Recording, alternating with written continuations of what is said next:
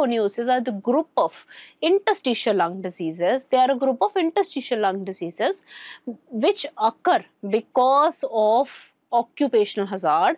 They can be due to organic dusts or due to inorganic dusts. Now, here we have to understand this point, why they are called as pneumoconiosis or interstitial lung diseases, because the predominant changes which you will see in interstitial lung diseases will be in the interstitium.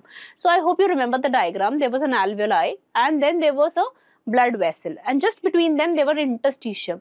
This interstitium was normally not seen so well, but in interstitial lung diseases this expands and it causes a lot of fibrosis or deposits, and that causes the problem, right? So these are therefore called as these are a type of interstitial lung diseases. Okay, now whenever we are clear about pneumoconiosis, now problem is which dust is going to cause which effect. How does that matter?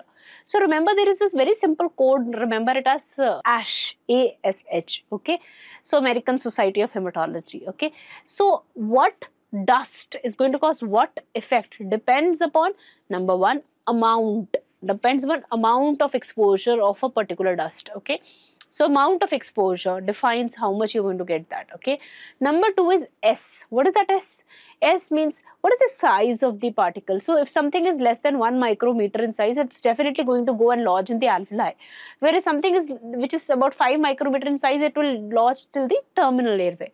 So size. Next is shape. Okay, so shape of that particle. What is the shape of the particle? Then it is going to define how it is going to enter. Shape and solubility. How much solubility is there? Now this is why this is important. Let me give you an example. Like carbon is a particle which when you inhale, your macrophages are able to eat it completely.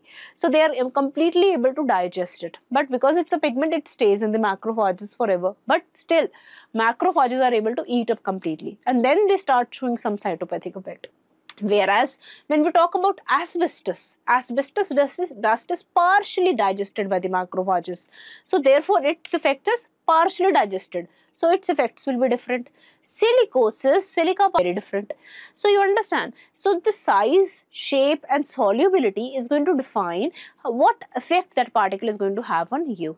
And H is for what is your host response. Suppose your immune system is very strong, then you are able to clear it up, okay. So that depends upon host response. How is the host going to respond? Suppose the patient is a tobacco smoker, cigarette smoker, obviously their cilia are already damaged, so they are not able to clear that dust.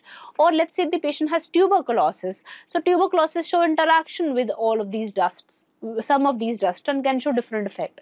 So host effect is also very important. So remember, how the dust is causing what effect depends upon this code ASH, that is how much amount is you are exposed to, okay. Then what is the size, shape and solubility, and last what is the host response. So that defines your effects, okay, which everybody should be very clear.